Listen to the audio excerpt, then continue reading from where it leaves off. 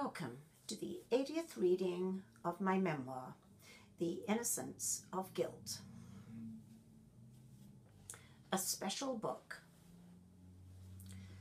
I occasionally dropped in at an anxiety self-help group held in the small mall opposite my house.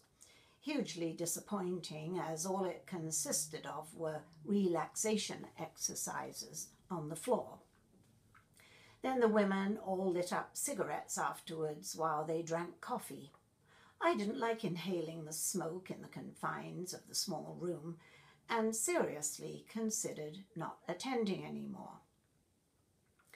On Monday morning, I made my way over to the group, went through the boring exercises, drank a quick cup of coffee, and decided to leave. I didn't feel any better than when I'd first walked in. Then my eyes caught sight of a book lying on the coffee table amongst the used coffee cups and dirty ashtrays. I picked it up and glanced briefly at the title. Hope and Help for Your Nerves by Dr. Claire Weeks. As I idly flipped through its pages, the lady in charge casually said, "You can borrow it if you like." I didn't think anything in its pages would be radical enough to help me, but I didn't want to appear rude, so I took it. Once into the book, I couldn't put it down. The author described my symptoms perfectly. The thumping of the heart that makes you fear you're having a heart attack. The tight chest muscles that make breathing so painful. The panic attacks with the adrenaline rush, which activates the instinctual fight or flight syndrome. The sweating, the nausea, the weakness, the trembling, the giddiness. She described the guilt, most of it imagined, and the depression. Lastly, she covered the ceaseless thinking, which, like a needle stuck in the groove of a record, plays out as obsession, followed by the tight band of pain around the head that doesn't go away even with painkillers. My worst living nightmare, the affliction I still didn't have a name for, but would come to know through other research into my problem as obsessive-compulsive disorder. Dr. Weeks didn't coin it as a specific disorder when her book was first published in 1962, but by the time I read it, 16 years later, it would be identified and labeled OCD in its own right. She categorized it as a particularly distressing aspect of any nervous illness, quite often brought on by constant introspection of the kind I was totally familiar with. I was a master at introspection. More important, the book convinced me I wasn't going crazy and I could get better. I now know why the book resonated so powerfully with me. Dr. Weeks suffered from panic attacks throughout most of her adult life. In so many ways, she trod those paths before me and knew every unsuspecting hole and half-hidden rock that could trip one up along the way. God didn't appear angry that another book had become important to me as well as his book of all books.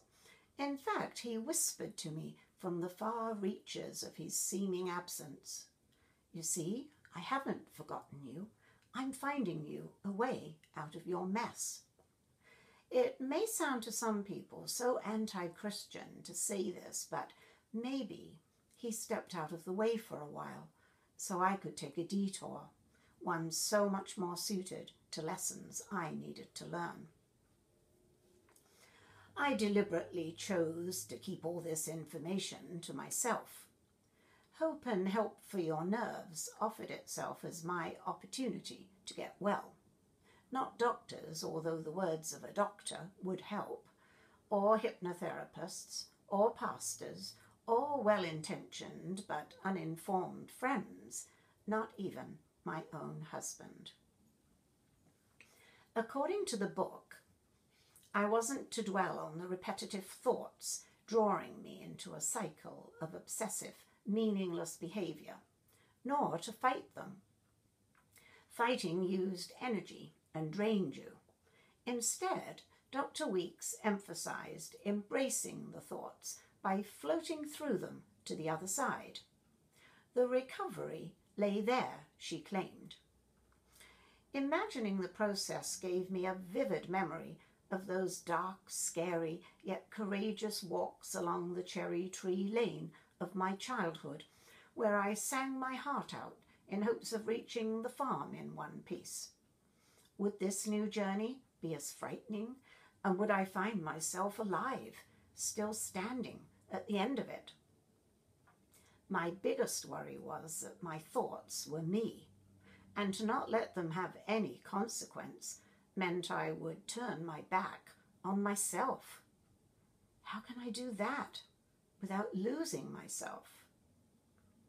I learnt that most people have what are termed as free-flowing thoughts. These thoughts pop in and out of their minds all day long, and only those worthy of attention get time spent on them. The rest disappear from consciousness. I also learnt that people with OCD tend to get stuck on one particular thought, often connected to some form of guilt. And if they don't pay attention to it, a dreadful terror descends upon them. Sometimes, albeit wrongly, for their pain was no less painful than mine, I envied people with physical compulsions. They could repeat their rituals and be done with them, but mine were all in my head. No end to them. I wish that I could flip a switch in my brain to turn off the power source. Sleep only postponed the agony. As soon as I awoke, before my feet hit the floor, they started up all over again. Still, I knew I had unknowingly brought this on by myself, listening to lies in my head and elsewhere, and it was now up to me to do something about it. I'd also been reading books on self-esteem from a biblical standpoint, so knew I did not love myself the way God loved me, yet the scriptures said I ought to. I started to practice the method Dr. Weeks recommended.